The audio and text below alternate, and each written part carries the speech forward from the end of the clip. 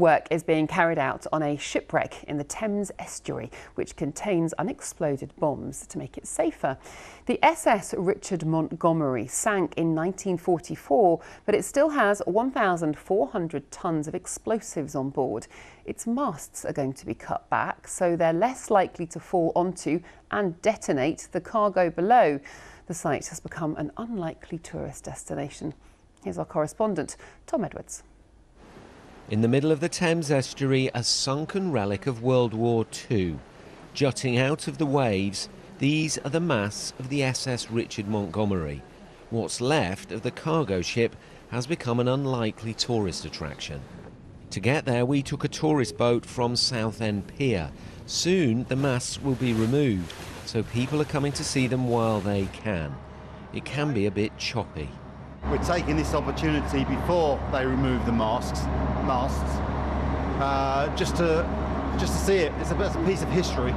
My friend here said it's going to be gone soon, so let's take this opportunity to go and see it, and come today when it's lovely weather and a nice boat ride.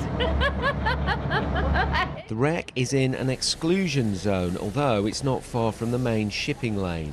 It also has a potentially dangerous cargo of explosives on board. If they detonated, it would cause a huge explosion, and experts say perhaps a tidal wave. The SS Montgomery sunk in 1944 and there are still 1,400 tonnes of explosives on board. The DFT says this site is safe, but it is deteriorating. Now they want to cut these masts so they don't fall into the unexploded munitions below, to try and make this whole site much safer. These scans of the ship show the state it's in. It has broken in half and some of the deck is collapsing. Scans are carried out every year. Experts now say it should be dealt with, but little is known about the state of the explosives.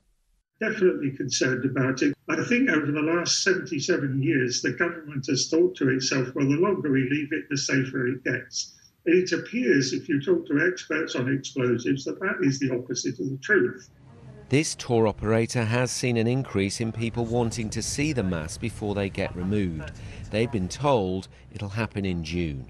It'd be a shame to see them go, but obviously everything out here that's being subjected to the winds and waves, it gets to a point where they're going to collapse. They're going to end up on the riverbed.